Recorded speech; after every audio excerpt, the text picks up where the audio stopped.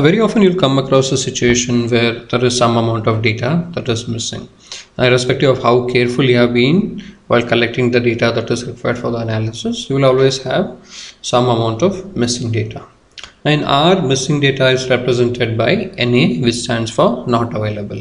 It is neither a string or numeric or integer, but it is just an indication of the presence of missing data. In this section, we'll focus on the following three aspects.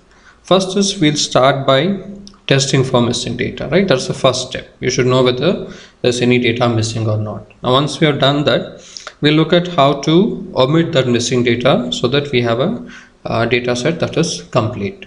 And in the third part, we'll see how we can exclude the missing data instead of omitting it and then perform our computations or analysis. Now, missing data has an impact on the computation or analysis. We'll see what is that impact when we come to that section, but we should note that whenever there's missing data, it will impact the results of the computations, and it is very important that we exclude the missing data from our computations. Well, let us begin by creating a vector that has missing value in it. We have named the vector vect1. Okay, and now let us call this vector so that we can see how R is displaying the missing value. Right, so here you can see in the fourth position we have NA, which indicates that the data is missing, right? Now we'll see two functions that will test for missing data. The first one is the is.na function and the second one is the complete.cases function. Now both these functions will return logical values and they will be equal to the length of the vector, right? So if you have 10 elements, then it will return 10 logical values. There's a slight difference in these two functions. The first one, that is is.na, will test if there's missing data, right? If in any element or any position there is missing data, and if the data is missing, it will return true, else it will return false, right? So let us test this function.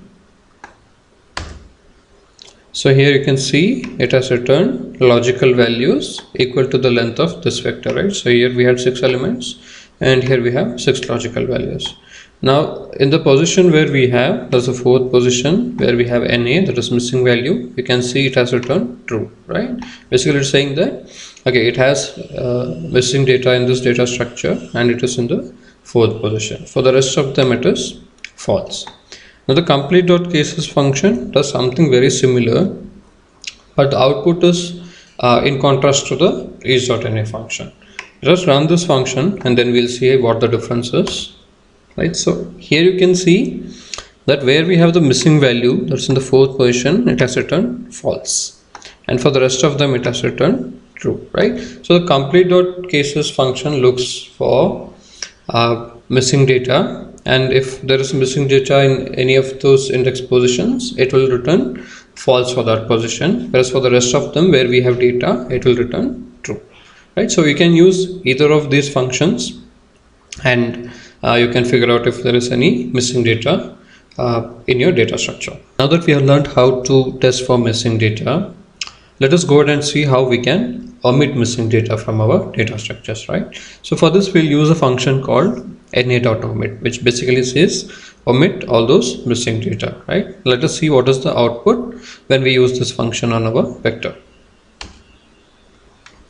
right? So here you can see the original length of the vector was 6 and we had na in the fourth position, but now we have a vector of length 5 and the missing data has been removed, right? We don't have na in this vector, and we can also see it indicates the position from where the missing data was removed, right? In this case it is 4. So you can use the na.omit function whenever you want to omit missing data from your structure, but we may not always want to omit the missing data, right? We might want to keep the structure of the data as it is and still be able to perform computation. So that's what we'll do now.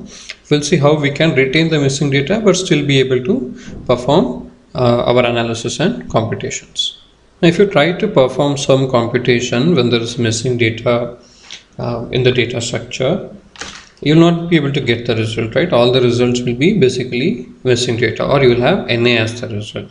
Let us look at an example. We'll try to compute the mean of the vector and you can see the result is na. Now the reason is we have a missing data in the vector, right? Now to solve this problem, what we can do is, when we compute the mean, we'll add another argument which basically says remove the missing data and then do the computation, right? So this argument is na.rm, which basically indicates that the missing data has to be removed, and we have set it to the value true. Now if you set it to the value false, the missing data will not be removed and the result of your computation will again be a missing data or na. But since we have set it to true, now what R will do is R will remove the missing data and then it will compute the mean, right? So let us now run this code, and now you can see we have the mean of that vector, right? So whenever you have missing data, if you don't want to omit it from your data structure, you can always use the na.rm argument. It will ensure that the missing data is excluded while that computation is being done, and you will get the result. Now if you don't do that, the result of that computation will also be a missing value or missing data, and you will get the result as na.